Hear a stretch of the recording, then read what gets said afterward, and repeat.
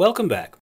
Scaleform GFx UDK integration video tutorial 3 will cover adding a SWF to a BSP.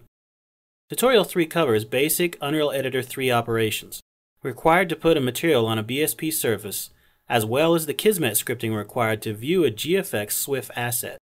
For this tutorial, we'll first need to load a sample level. I'll assume you're already capable of creating a simple level. Any old level will do, but for this tutorial, it's best to use a simple empty room such as this. In order to apply the material to the BSP object, simply select one of the faces. I'll select this one here. Next, open the content browser. Be sure to fully load My Scaleform demo package if it isn't already loaded. Inside the package, click on the sfdemo_mat material.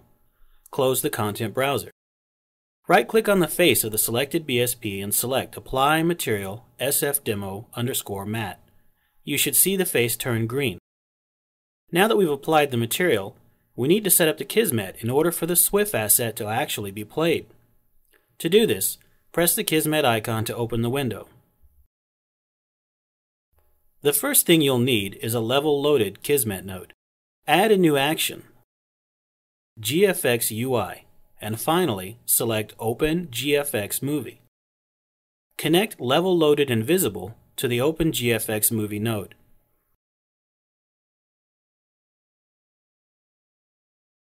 Open the content browser again and select the SWF.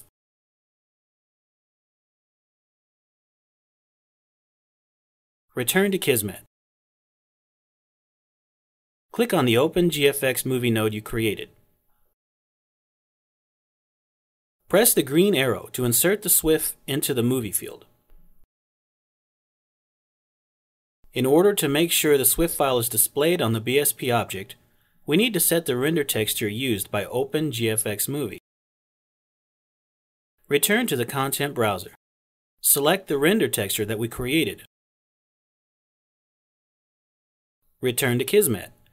Now, just press the green arrow to enter its path into the render texture field.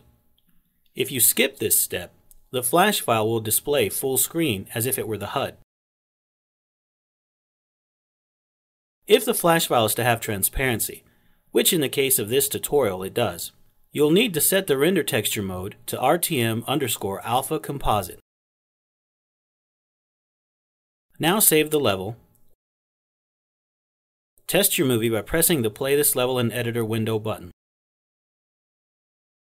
As you can see, we have our working SWF on a BSP surface. And this concludes tutorial 3. The same basic procedure with some modification can be used to add a SWF material to a static mesh object. In tutorial 4, we'll show you some initial Kismet actions that will allow you to interact with the SWF file.